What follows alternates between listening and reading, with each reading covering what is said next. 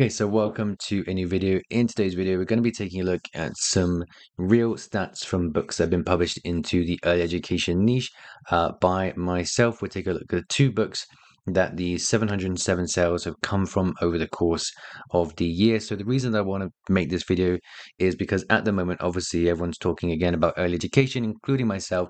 So I wanted to give an absolutely realistic perspective in terms of what I think you can achieve when you enter into this niche as an independent publisher. So what we're going to do in this video, we'll take a look at some of the results from the books that I've had published. We'll take a look at those actual books and how they're doing on Amazon. From there, we'll take a look at the pitfalls that I've encountered during the last year from publishing in this niche, and then we'll take a look at the benefits as well. So moving on from there, we'll take a look at how we're going to be growing one of these brand of books. So what we're going to be doing is creating 5 new books. I'm going to be showing them on this channel quite soon, so you can take a look at to see the direction that I take with these books. And from there, we're going to take a look at a new way to rank books without advertising spend. So before you get too excited, this is a very long-term pursuit, but it is incredible, and I do have results to back this up with as well. So we're going to talk about that. And throughout this video, we're going to be taking a look at the measurement worksheet generator software, as we're going to be using that for the books that we're going to publish for this brand, and also talk about some of the exciting updates that have just happened today. And if you read my email yesterday, you know that there's been some pretty big additions to the software. Going to take a look at that and even more additions that are coming to this version of the software as well. So let's get into this video now and take a look at the books now. So just coming over to my account here, we can see the 707 sales in the past year. So the reason that I wanted to show the not so impressive stats for these books is because I do think it is a realistic look at the type of sales that you can expect to make when you enter into a new niche for the first time. So the two books that we have here are an addition and subtraction workbook. So you've probably seen this on my channel a few times before. That's amounted 608 sales, and a preschool workbook, which has just been uploaded around a month ago, which has 99 sales to it at the moment. So what I'm going to look at doing is to add to the preschool workbook here the pen name for that one. You're going to be adding the new books to this pen name, okay? And also one thing to note here, and we touched upon this in the case studies for both of these books, the advertising cost and the amount of sales that we got from ads. So the addition and subtraction workbook, initially we had maybe between 50 and 70 sales from advertising campaigns, and then we kind of slowly reduced the advertising campaigns and let the book do its thing. So we'll take a look at it on Amazon in just a second, what it looks like without many ads being run to it. The preschool workbook has around, I think it's 50 to 60% of them have come from advertising campaigns. At the moment, we're still reducing that. But with this one at the moment, because it's only a month old, we're probably looking at just losing some money with this book. But we're going to talk about why that doesn't really matter when we take a look at the benefits to entering into this niche. So let's take a look at the niche pitfalls and benefits to entering into early education on Amazon. So this is going to be information from just 2 books across 1 year's worth of sales and feedback, and looking into various apps and curriculums, etc., etc. So some of the things that I found quite hard, and again relating to curriculum in particular, is that I found it hard to structure the books to target whatever grade that I was going after correctly. So knowing how many pages that I should have in one of my books, how difficult those pages and activities need to be, which activities I need to pair together or what I didn't need to pair together, and making sure that I actually targeted the correct age for the correct grade, because sometimes you're going to have this scenario where there's kind of like some wiggle room in terms of how old the child is going to be versus the grade that they're actually in, because some children are going to be a little bit behind and some are going to be a little bit ahead. Okay, so I personally struggle with that. But again, I think it's the same with any niche that you enter into. You have to produce multiple books, not just 2, not just 3, but we're talking 5, 6, 7, 8, 9, 10, which is one of the reasons that I'm getting back into this now that I feel a bit more comfortable and publishing more books. So for example, to use the addition and subtraction workbook as an example, so I went overkill and we went with 160 pages of equations here. So what happened, obviously, not too long ago was that Amazon changed the printing prices of their books, and having 160 pages for an 8.5 by 11 book, it meant that I had to up the price to $9.77 from what was $6.99, I think, at the time, which makes it less desirable in the marketplace. Granted, it is still making sales, but just things like that, I kind of didn't realize at the time that I didn't necessarily need to have um 160 different pages. And the same goes for the preschool workbook. When I was making this, I was thinking to myself, is do I need to have solutions at the back of my book for such a young audience? And if you have solutions taking up pages inside of your book, then that's going to increase the cost of the production of your book, meaning that your royalties are going to go down. So for a preschool workbook where the ages are 3 to 5, where parents are typically going to be helping the child with their book, you don't need to have the solutions at the back. And it's just things like that that I didn't even realize that I needed to know in order to make a good book in this niche. And also, it's not just that, it's the fact that you need to know these things, because the people that you're going to be competing against, the better books, the people that have got good reviews, they will have already known this. So for example, if I put solutions into the back of this book and took up another 30 pages and therefore had to increase the price, then we're going to look at going up to, again, we're going to go up to like $9.99, and while all the other books are going to be $6.99 and $7.99, we're going to price ourselves out of the marketplace. Now, it made sense to do that on the addition and subtraction workbook, because those type of equations can be condensed to really small and then put into maybe 2 or 3, 4 or 5 pages at the back of the book. So yeah, I guess I'm just stupid, but that's one of the pitfalls that I found entering into early education. So broad targeting was something, again, that probably wasn't the smartest thing for me to do. So the preschool workbook that we did as a case study last month, I went incredibly broad, incredibly ambitious, just tried to target a very generic preschool workbook. And to show you what happened here, and you need to take this into consideration for any book that you publish, is that if we target something extremely broad, so there's a difference between extremely broad and being able to enter into competitive niches. So targeting extremely broad means that I went after the keyword terms preschool workbook. So what happened here is that if we scroll down the first page, which is where you want to be for your books, we're going to find that we have a listing, an advertising listing going here still. But what we found is that the actual organic ranking for this book is now on somewhere on page 2, I believe. Yeah, we're here on page 2. So what would happen in order for you to, for a broad positioning of your book, in order to stay ranked for that, you're going to have to spend a lot of money. And this is something that I think people get so wrong when it comes to publishing books, is that they target broad, thinking that that means that they're getting into competitive niches, when it just means really that they're going to have a real hard time getting ranked for certain keywords. That's exactly what happened to me with this book. I found that it was taking way too long, too much money to get my book ranked onto the first page, and it just wasn't worth it. So luckily, given the way that the other keyword terms that we were targeting, we're also ranked for some good search terms here, like preschool math workbook. Okay, so again, just because we didn't get ranked for the broad term, we did actually get ranked for other search terms as well. So the next pitfall is that the sales drop during Q4. So just to go over to one of my books and show off the historic data of how this is working. And I think really this makes sense. Like, I'm not sure who wants to buy an addition and subtraction workbook for their child for Christmas. I could be wrong, but I don't think that's the most appealing gift ever. But what we'll take a look at here is that if we go to this BSR chart where we can see the ranking for our book in the past. So what happened was, as we released the book during January, February, March, April, May, June, July, the book started selling well. And then come October, pretty much bang on October, the start of Q4, things started to absolutely suck. And then we got to the point in December, obviously, rank 1 million. So this is last year. The book isn't selling at all. And then come January, we have this big, nice drop mid-January.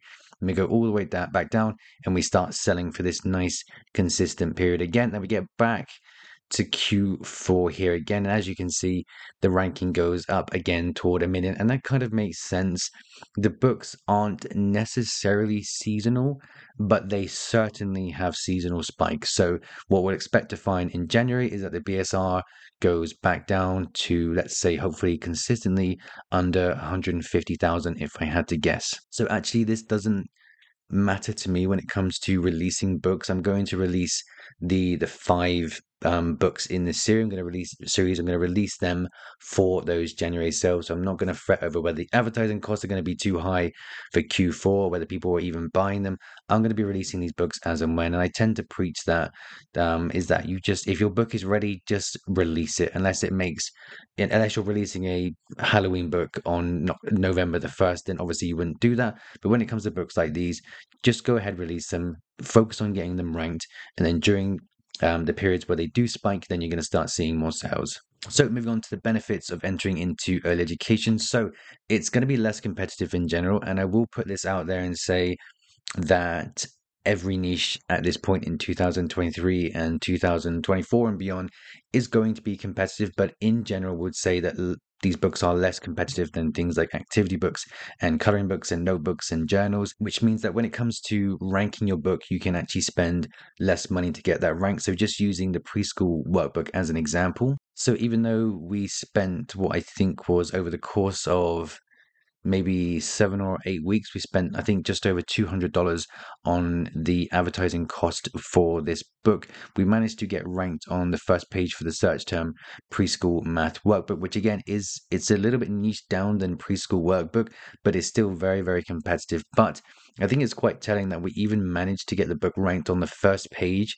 It does actually come back onto the first page every now and then for the broad term preschool workbook. So I think it is quite telling that these books are easier to rank. And again, if you're going to be a bit more specific, so addition and subtraction workbook, for example, for grade 2, that's quite niche down. Of course, it's still in a niche that has a lot of demand. It meant that for this book, I think maybe we spent $50 to $60 in order to get that ranked. And then no matter what happens after the ranking period, no matter how much money we spent during the ranking period, we look at reducing the ads and just leaving those books ranked. Okay, so you can see, for example, the addition and subtraction workbook, even though it was published way over a year now, we can see that we're still ranked, even at a higher price point. We're still ranked on the first page just due to the level of competition being less. So one of the other benefits here of entering into early education is that there are going to be lots of grades to target. So it's not a case of you have to target grade 2. Every child is going to have to go from kindergarten to grade 1, 2, 3, 4, etc., etc. So you're going to see the structure of the books that I'm producing in the series coming up in the next section. But not only are there lots of grades to target, but also you can target the different activities, make your book very broad if you want to. You can make your book into an activity book, or you can position it as a workbook. You can mix and match to offer the audience something new, but you have to really focus on the audience that you're going to be targeting and getting your books ranked for the appropriate search terms. Okay, so all of that is going to be covered in the case study that I do for the series of books that I'm releasing. We'll talk about that a little bit toward the end of the video. But another benefit here, and this is something that I found for both of these books, so the addition and subtraction workbook, we actually hired someone for $5, I think for maybe $20 to do the cover for that. And then the preschool workbook, I did this myself in Canva just by utilizing some of the elements from inside the book and some of the assets that I had. And that's why that book doesn't look particularly good. But I think if you can if you're entering into a niche where book covers don't need to be spectacularly beautiful, like a lot of the early education workbooks, they don't look beautiful in terms of how complex they are. If you can learn how to do those book covers yourself, then you're going to save yourself a ton of money. Now, if you're entering into something like a coloring book niche or an activity book niche where the book covers are typically very, very beautiful, then yes, I think unless you can do that yourself, then that's something that needs to be outsourced. But with these books, the book cover costs are going to be quite low because they don't really need to be anything particularly beautiful. They need to work within the niche. They have to be niche appropriate, but they don't have to be absolutely stunning, in my opinion. And what I will say is that if Chris can make a book cover that has 100 sales to it, then I think pretty much anyone can. And also, what you'll find is that if you're creating like a brand or a series of books in early education, you can kind of keep the same template for the books and then just adjust them according to the grade and the activities inside. So I've not done that with mine because I've used two different pen names. But what I'll do going forward with my series of books is to try and keep this same format, or to change this book cover here and keep it consistent with the books that I add into it as well. Okay, so moving on to growing your brand or continuing to build on your brand and making more sales, making more money through KDP, you have to publish more books. I know people say to focus on your quality over your quantity, but you have to, especially if you're going to produce things like quite niche down early education books, which is what I'm going to be doing, you have to publish more books. Okay, so just moving into this section now, the goal and like the dream of what I want to do here is to kind of have all these books working together, and you're going to see in the next section something pretty beautiful that is going to help this. So what I want to happen is to have all these books linked together, working together, A plus content with all the cool little things that show off all the other books that you're selling as well. I'm going to go into that in the case study, not for this video, but this is the outline of the books that I'm looking to create in these series.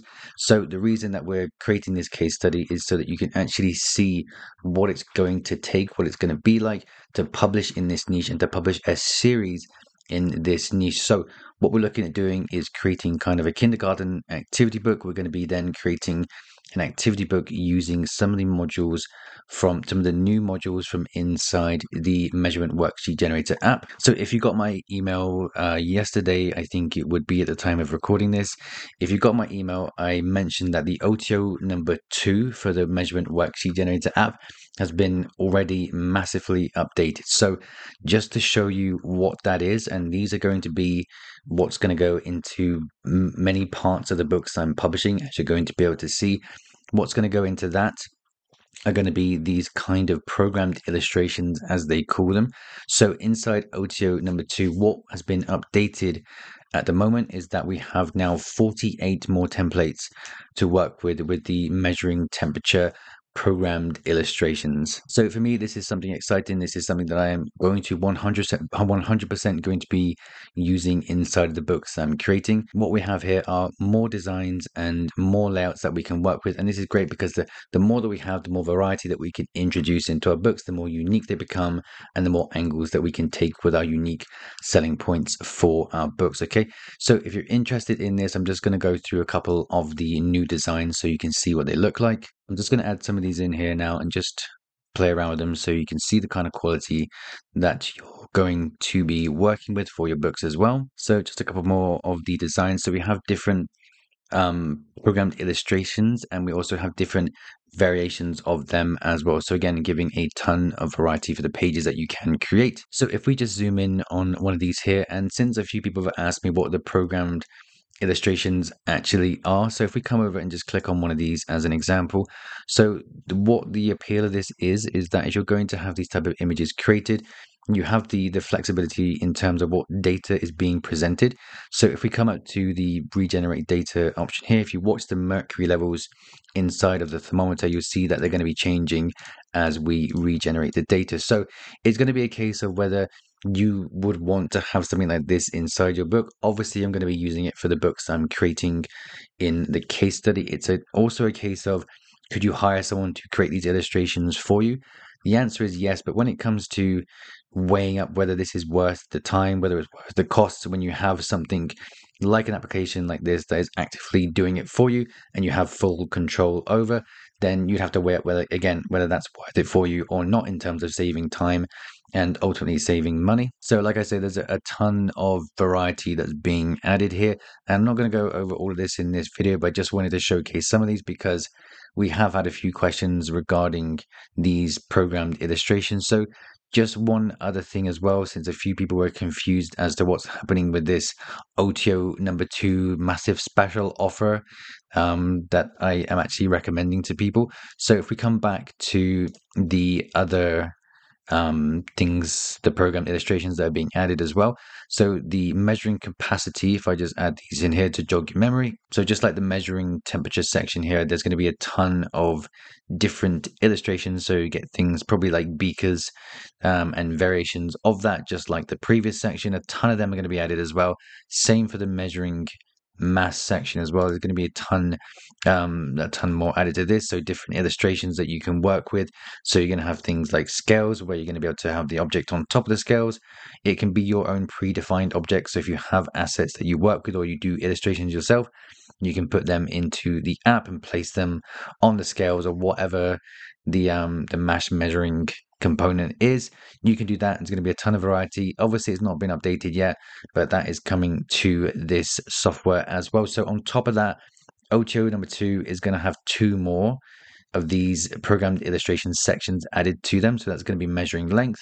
So one assumes rulers, etc., etc., and another section for more or less. So there's a ton more coming to OTO number 2. And just to clear up some of the confusion with this whole OTO number 2 thing, so what will happen after the launch period, so between the 3rd of November and the 6th of November, what's going to happen is that these 5 sections, 1, 2, 3, and then the 2 that are missing at the moment, these 5 sections, they're going to be removed from the app completely after the launch period and then sold as individual products next year. Whereas during this launch period, if you decide to get it now, you're going to get them all right now and every update that comes with it in future when they get their actual release. So that's one of the reasons why I am recommending this to my audience, because I do genuinely believe that this offer is their absolute best. So those are some of the activities that we're going to be putting into the books for the case study. So from there, we'll probably make a book that's going to be dedicated to US conversion, maybe a book going to be dedicated to converting between US standards and international standards and vice versa. Then book 5 is possibly going to be a mixture of pages from the app that you've just seen, the measurement worksheet generator, and some other activities as well. So that's all going to be shown off in the case study, how it's all put together. So moving on, and this is something that people talk about a ton, but I've never seen anyone actually have any results. Now, a new way to rank books, like I say, is something people talk about a lot, but I've never seen, and I've actively been doing this myself. It's a long-term pursuit, but let's talk about that now and how that works together with the books that we're creating for this case study. So this is it. This is building an email list and then promoting to that email list when you produce a new book. So what I'd love to say that I've done this for the case study books, but they're not even published yet, so that's not the case. But we will be looking at introducing the theory of this method into those books so you can see how it's done. So what happened over the course of the last sort of year after I've been building up my coloring book brand is that I've been slowly capturing people's emails from my books. Okay, so so what's happened is that at the end of the books, I'm offering a free digital download for people to go over to a website. They go to the website, they put in their email address, they download the free thing, and then I get their email address that I can then promote to future. So I've been slowly building this, but I've never actually promoted my book to them until last week. I did it for the first time ever, and the results have been very, very nice. So the list that I've built up has been, I think it's 280 people that I have on this email list. So, I hope you know what I mean by an email list. So if you get an email from me ever, it's because you've got something from me, which means you go onto my email list, you can unsubscribe from it. But when I send out an email, you receive that email. And that's how that works, okay? It sends out in bulk to everyone the same email. And that's what's happening here with these books, okay? I've captured all these emails.